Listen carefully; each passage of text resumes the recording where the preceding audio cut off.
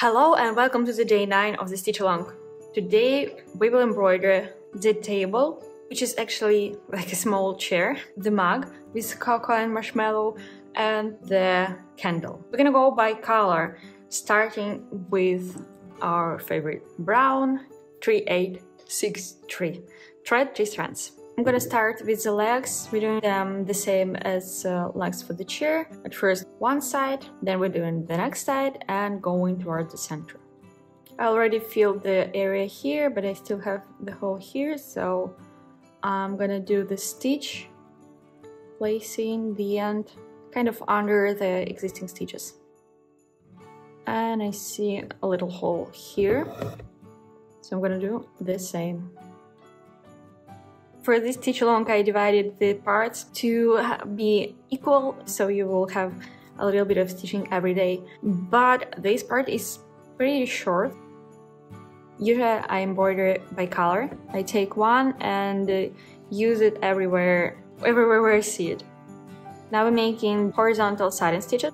Make sure you're covering the start of the legs. I'm filling the mug with cocoa by making a few split stitches.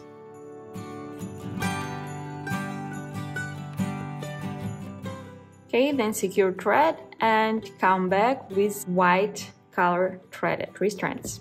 The mug is made with horizontal satin stitches and the handle is made with split stitches. So I'm gonna start with the handle, go along the line,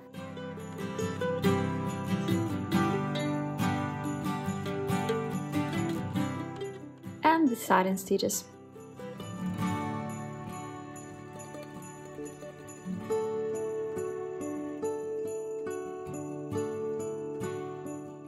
And make a couple of stitches throughout the cocoa. These are the marshmallows.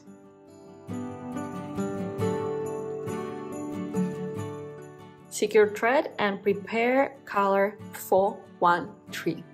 The candle is just 2 stitches. I'm finishing them into the same hole. Then I'm securing thread.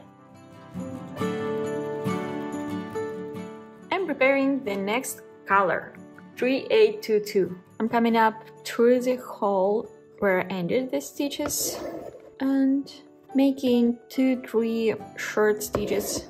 Also, I just recently realized that the fire is very close to the curtain, which is questionable choice, but I like the composition. I'm leaving it this way. Secure the thread and get back to me with 3 strands of 991 threaded. So making a little bit of pine tree under the candle. These are the stitches that go to different size, but coming back down into the same kind of area. Make them a little bit chaotic. They shouldn't all end in one point, but they should be close.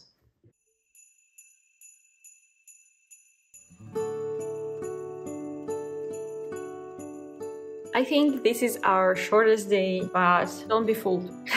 Tomorrow we're gonna do more stitching. This is a day 9. Instructions will be linked in the description, and thank you for joining this stitch along. In the next videos we're gonna add more and more decorations. It's gonna look more and more pretty. Share your processes with Faimyxstitch stitch along, and I'll see you in the next video.